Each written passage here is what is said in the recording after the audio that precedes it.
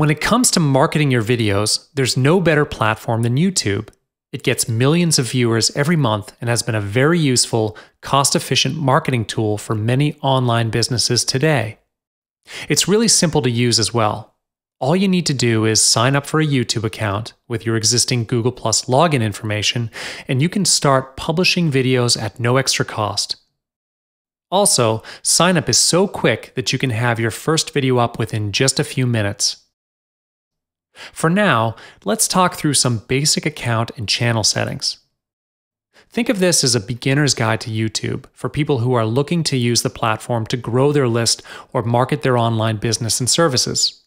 Without further ado, let's get started. First, you want to sign into your YouTube account. Then, on this panel over here, select My Channel.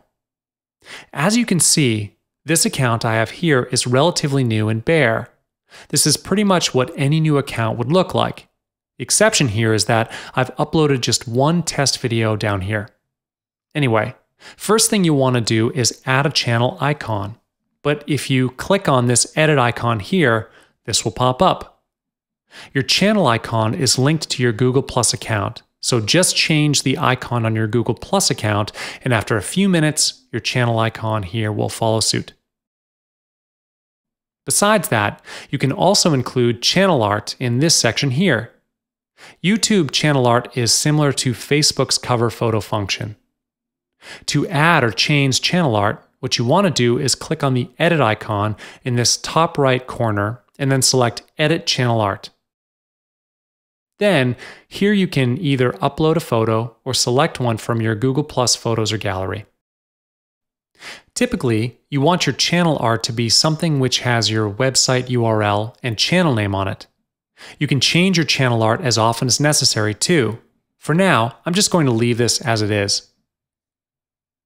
Now let's move on to this About tab over here.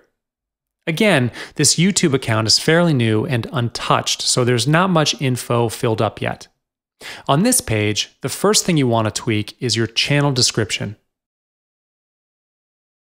Just click on this button and type out a few lines to describe what your channel is about. Talk about who you are, what you do, and what you're passionate about. Anything to give your potential subscribers a clearer idea of what to expect from you.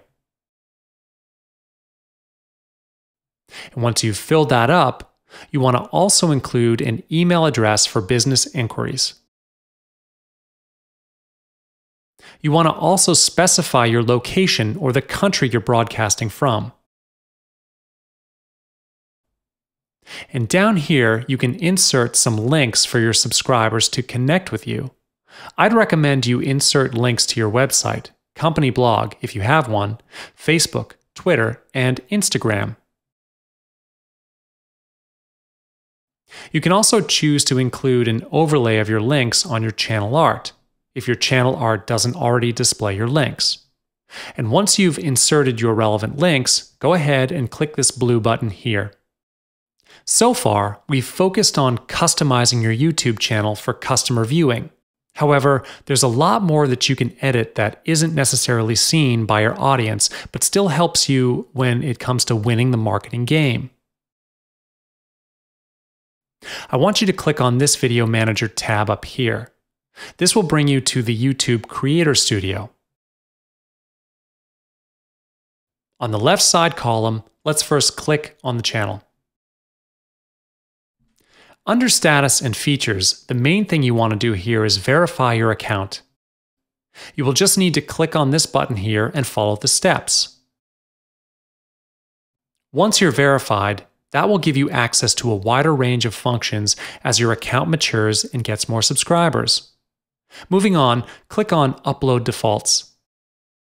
You'll see that you can set the default privacy of your videos. If you're intending to build a list with YouTube, you want to have this on public always. You can also select a default category as listed here. You also may want to have some default tags. Say your channel focuses on meditation or fitness, you can preset relevant tags here so that you don't have to manually tag your new videos all the time. Let's move on straight to the Advanced tab here. You want to focus on this part here, channel keywords. To help your channel and videos turn up in more searches, you want to include as many relevant keywords.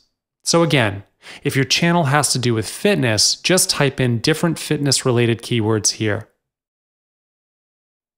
You might also want to uncheck this box down here so that you don't have advertisements played along with your videos on YouTube.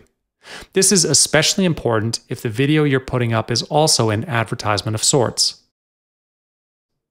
Next, if you have an AdWords account, you can link it here.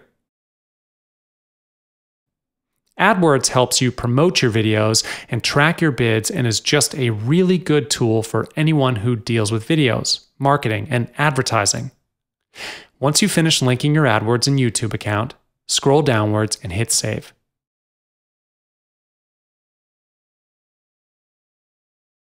Now, I want to take you through some extra tweaks that you can make to your videos. This will be the final section of this video tutorial. Let's click on the Video Manager drop-down menu. As you can see here, I've only got this one video on here. Once you've uploaded your own video, I want you to click on the Edit drop-down menu and select Info and Settings. On this page, you'll see these stats here, just general information about the video you uploaded. And here you can select different thumbnails for your video. If you scroll down, you'll see that you can edit the title and description of your video. You can also add keywords and tags here and change your privacy over here. Pretty basic stuff. But if you click on this Call to Action overlay tab, this is something that can come in super handy for anyone who wants to build their list. What you have here is the option to include a call to action for your viewers in an annotation like pop-up. You'll see what I mean in a minute. This call to action overlay is an ideal way to send people to your squeeze page. So go ahead and include a headline. Let's say, get your free report here. If you've got a product image, you can upload it here too.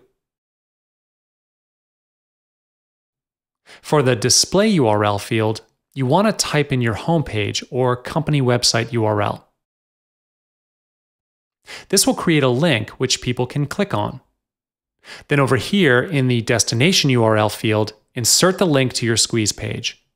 This way, whenever someone clicks on the link displayed, it will send them to your squeeze page instead. And you might want to uncheck this box here, as diverting mobile users to squeeze pages has rarely ever been a good idea. And once you're done here, just click Save Changes. And let's just play the video here to see how our call to action looks. And there it is. Now, when people click on this button here, instead of going to your home page, they'll be sent straight to your squeeze page. From there on, you just have to let your squeeze page and autoresponder collect the email addresses. It's a really easy way to grow your list, and it's often overlooked by people who are just starting out in the list building game.